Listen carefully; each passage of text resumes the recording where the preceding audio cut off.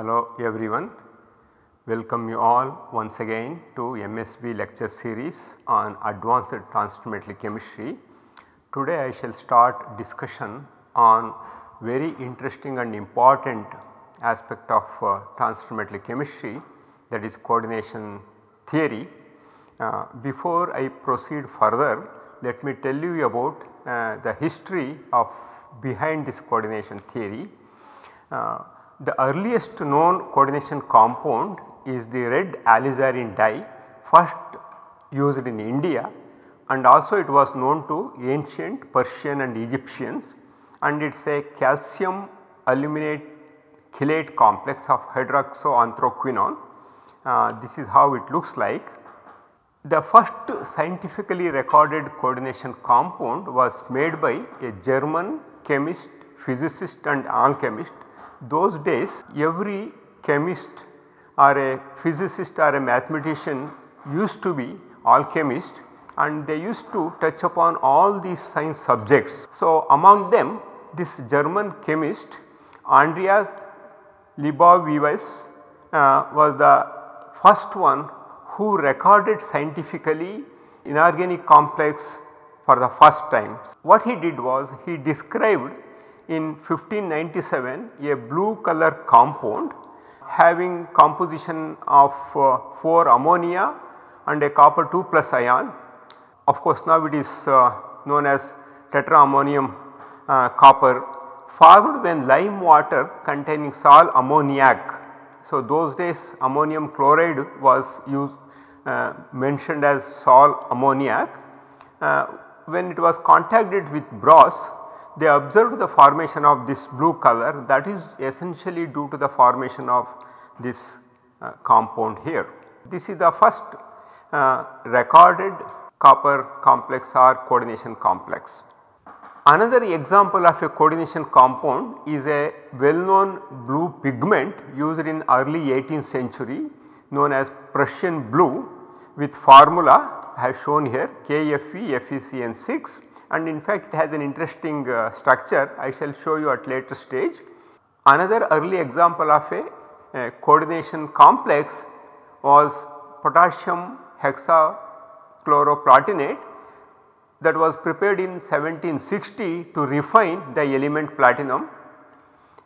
French chemist B. M. Tessart in 1798 observed ammonical solution of cobalt chloride turn into a brownish mahogany color, which is nothing but a complex having 6 ammonia and 3 chloride. Today we know that it is the hexamine cobalt 3 chloride. So, cobalt in +3 state. So, this is the first complex I would say with cobalt prepared by B. M. Tessart in 1798. In the 19th century, that means during the period when Mendeleev proposed periodic table, many theories were proposed to understand so called coordination compounds and their formation and properties. The most successful and widely accepted traditional theory that time was so called chain theory proposed by a Swedish chemist Blomstrand in 1869, which was modified and developed by Danish chemist Sophus Mads Jorgensen. In fact, Blomstrand and Jorgensen were contemporaries of Alfred Werner, who proposed coordination theory after studying it very systematically. In fact, it is very interesting to know about the rivalry between Jorgensen and Alfred Werner. So, Jorgensen prepared numerous complexes and tried to establish his chain theory to explain the formation, properties and reactivity of coordination compounds. As I said, his contemporary Alsatian born Swiss chemist Albert Werner, at the age of 26 he started systematic experimental work on coordination compounds. So, he became a full professor at the age of 29 at the University of Zurich.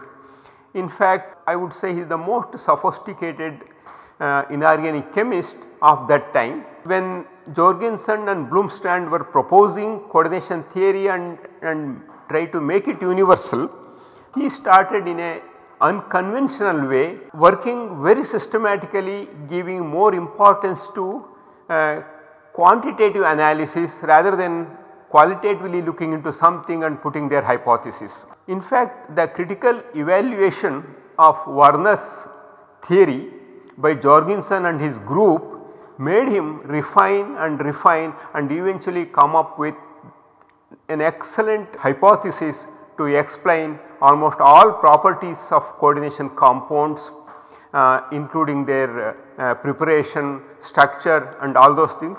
And during that time, without having much support from analytical instruments and spectroscopic instruments, he did a remarkable job, and he proposed very interestingly octahedral geometry, square planar geometry, tetrahedral geometry, and also he brought concept of primary valency, secondary valency and all those things. And before we proceed further, I would try to tell you what is the so called chain theory proposed by Blomstrand and Jorgensen. And you can see Blomstrand and Jorgensen actually firm believers of traditional and conservative approach, followed the path of conventional organic chemistry while arriving at their theory. What that theory says is, when they made hexamine cobalt 3 chloride, they believed that a transition metal can have a valency of 3, not beyond that one. In order to satisfy valency 3, they wrote this structure for hexamine cobalt 3 chloride, and then later they reacted this one with silver nitrate and anticipating the precipitation of 3 silver chloride. In fact, as they expected, when this compound having this empirical formula treated with 3 equivalents of silver nitrate, it led to the precipitation of 3 equivalents of silver chloride. This kind of structure is based on their understanding of organic chemistry, where CH2 groups are linked to each other. So, that is the reason they called it as chain theory, where instead of writing now well known octahedral geometry, they wrote in this fashion, showing chloride outside and also putting a chain of 4 ammonium molecules and chlorine at the end, and they proposed that since these chlorides are far away from cobalt, the precipitation of these things or elimination of these things as silver chloride would be rather easy. Okay. So, then they extended to this compound here. In this compound also, keeping the same convention, they wrote like this, okay, showing one covalent bond here and another ammonia, and putting chloride on ammonia, and they satisfied the coordination number, we call it as 5 here. And in this case they were succeeded in precipitating 2 chlorides, and they concluded that yes, since this is very close to cobalt, so it cannot be precipitated out, and if it is far, any chloride atom that is far from cobalt binding in this fashion, then can give the outer chlorides can come out as silver chloride.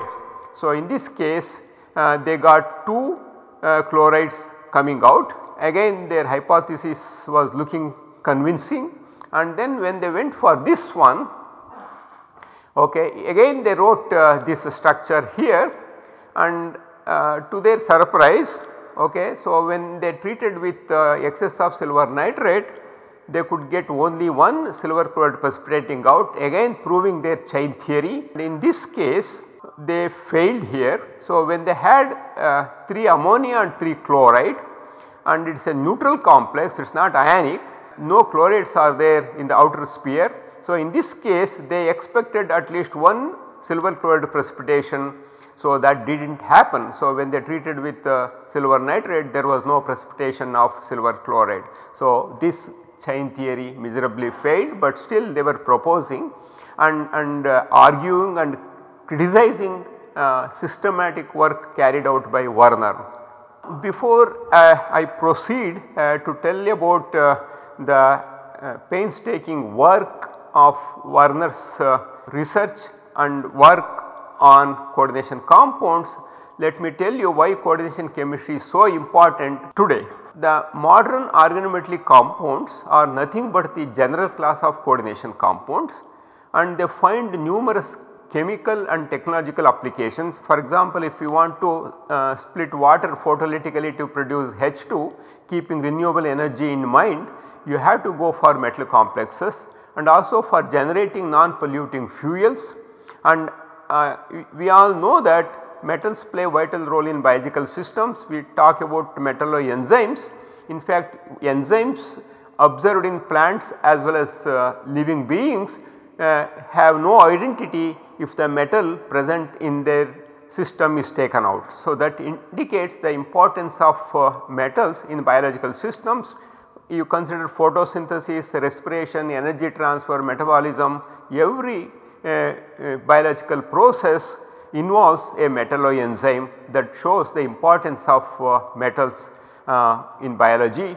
And also most of the metals look like a metal complex, and of course gold complex was used for tuberculosis treatment as early as 1917, and also arthritis treatment also gold compounds were used, and 1927 onwards cisplatin and related compounds are used in cancer treatment, chemotherapy, and even now cisplatin is used for prostate cancer, and several platinum derivatives are used in various cancers treatment.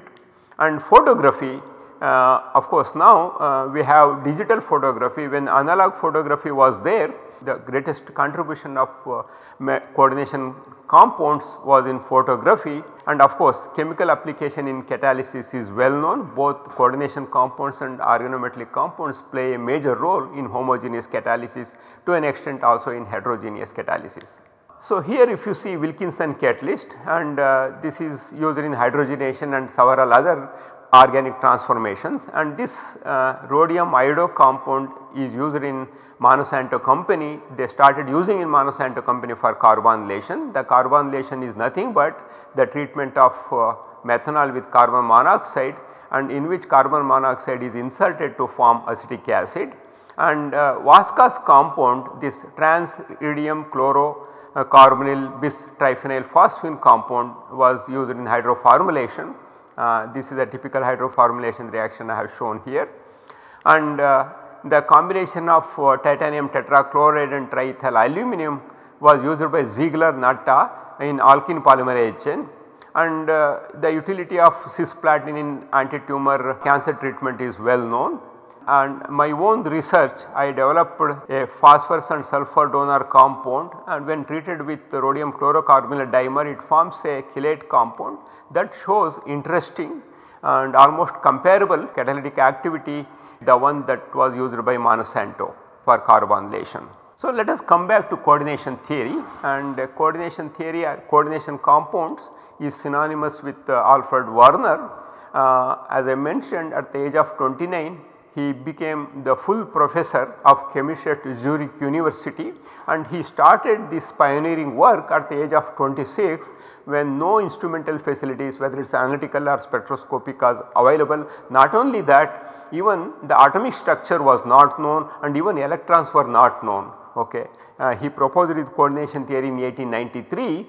You recall, electrons were discovered by J.J. Thomson in 1896, and for this his painstaking work, okay, he was awarded Nobel Prize in 1913 at the age of 47. And as I mentioned, hexamine cobalt 3 chloride is the first coordination compound discovered by Tessot in 1798. What are the Werner's concepts? Okay. So, he clearly distinguished between coordination compounds and double salts. Coordination compounds, when you put into aqueous medium or solution, they retain their identity, whereas double salts, they lose their identity and disintegrate into the corresponding ions.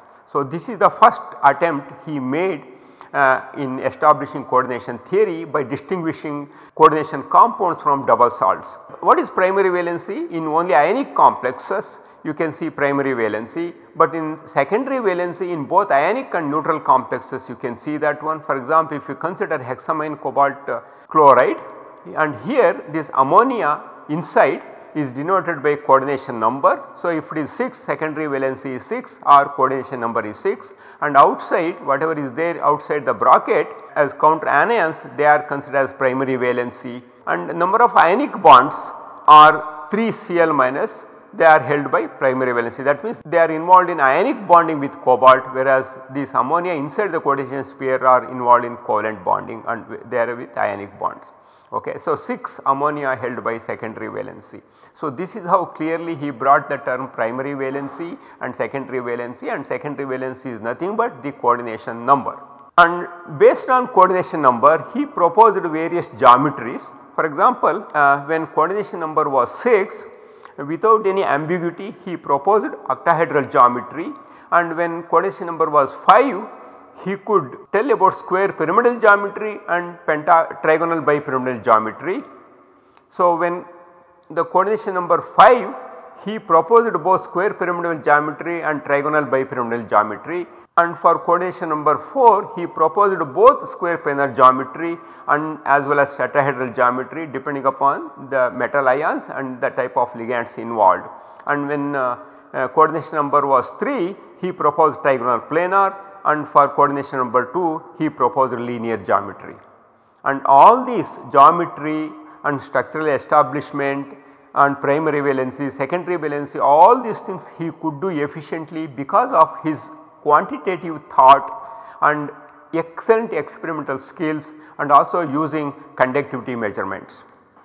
Beyond that, he did not have any other aid to support his work. Now, let us look into how he distinguished between primary and secondary valency. For example, he treated cobalt 3 chloride with excess of ammonia, and he got a compound having composition this one hexamine cobalt 3.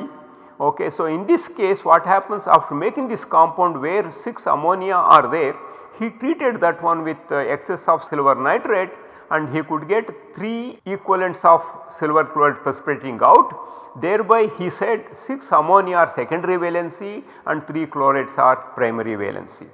And again he generated with different ratios of chloride and ammonia, and in the second one he took 5 ammonia and he ended up having 1 chloride inside.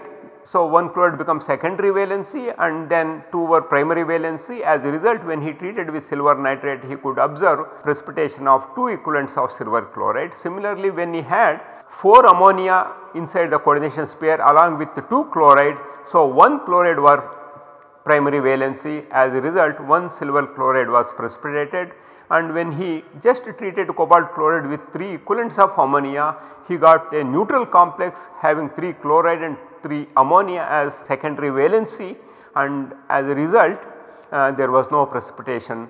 So, using this one again he proposed all of them have octahedral geometry. He could clearly distinguish between secondary valency and primary valency. For that one there was no answer from chain theory proposed by Blomstrand and Jorgensen. Despite all this work, the rivalry continued and Jorgensen was not ready to accept. He went on criticizing Warner's work, and then similar work he undertook with platinum compounds. So, he made a platinum compound of this type here, and in this one what happens, he could get 4 equivalents of silver chloride coming out in this one, because similarly when he tried this one he got 3 equivalents of silver chloride coming out. So, he went on making all these compounds, and if you see here in this one tetrachloroplatinate, in this one we do not have any ammonia ligands, and all chlorides are secondary valency and it is a square planar complex now we know, and here when he treated with silver nitrate there was no precipitation of silver chloride. So, now he had a dilemma of establishing either tetrahedral geometry or square planar geometry for this one. Let me first come to the establishment of octahedral geometry for secondary valency 6. So, when you have coordination number 6, you have 3 options or 3 geometries at your disposal. One is hexagonal planar, one is trigonal prismatic, and one is octahedral. Okay. This is trigonal prismatic and this is trigonal antiprismatic.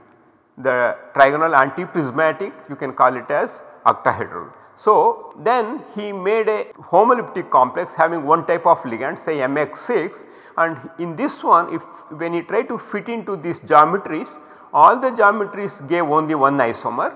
So, here it is inconclusive, okay, and option is open here, you can have any one of these things. So, next he made a complex having this composition MX5Y. Again when he put into all these things, he ended up getting only one isomer, and when he attempted experimentally also he ended up with one isomer, but he was very inconclusive in arriving at an appropriate or right geometry for this one with coordination number 6. It worked out very nicely when he made a metal complex having this composition like MX4Y2. So, here again he started fitting this one to identify how many isomers are possible with each structure. So, he tried here, he got 3 structures here. Of course, you can try using 4x and 2y ligands, and you will end up with 3 isomers here, and same thing is true in case of trigonal prismatic geometry also, you will end up with 3 isomers. But if in case of octahedral geometry, you will end up with only 2 isomers. And in fact, when he made several attempts to make different possible isomers of octahedral complex having composition of MX4Y2, he could succeed only in making 2 isomers, not 3 or more. Therefore, he concluded that probably preferred geometry is octahedral and not trigonal prismatic or hexagonal planar. So, further evidence came when he made this molecule or this complex having this kind of composition like MX3Y3. So, 2 type of ligands in 1:1 ratio in 3:3. So, with this one what happens when he again tried experimentally with this kind of composition, he ended up with only 2 isomers, and again when you try to fit into these geometries, you end up getting 3 isomer in case of hexagonal planar, and also you get 3 isomers in case of trigonal prismatic.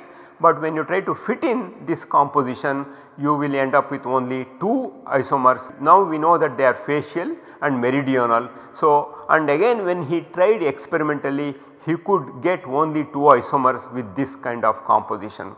With these evidences, he concluded beyond any doubt that when the coordination number is 6 or secondary valency is 6, okay, a complex is going to be, okay, assuming octahedral geometry where the central metal ion will be surrounded by 6 ligands in an octahedral fashion. So, this is how he established octahedral geometry, and Jorgensen believed in only trivalency, and he never believed, he severely criticized that a ion or a metal ion or any atom can never have 6 coordination, being a very true conservative and having more love towards organic chemistry, where organic chemistry we know that only carbon is there, you do not go beyond tetrahedral geometry. So, he was not ready to accept, and but still he was proposing and he was trying to make popular his theory, and in fact in 1907 his name was also sent for Nobel Prize, and that time the other eminent scientists names came into picture were Nernst, Rutherford, Buchmann and Werner, and another Werner contemporary Wallach. So, these 6 people names were sent, and Nobel committee was not convinced that neither Jorgensen's theory nor Werner's theory is complete and they can explain all the properties, and eventually in 1907 Buchner was given a Nobel Prize for his cell-less fermentation process, and of course we are all familiar with that name because we used Buchner funnel for filtration when we got some precipitate. So, let me stop at this juncture and continue telling interesting story of discovery of coordination compounds by Werner, and how eventually he established many more interesting aspects, okay, using his coordination theory. Until that, have an excellent time of reading chemistry.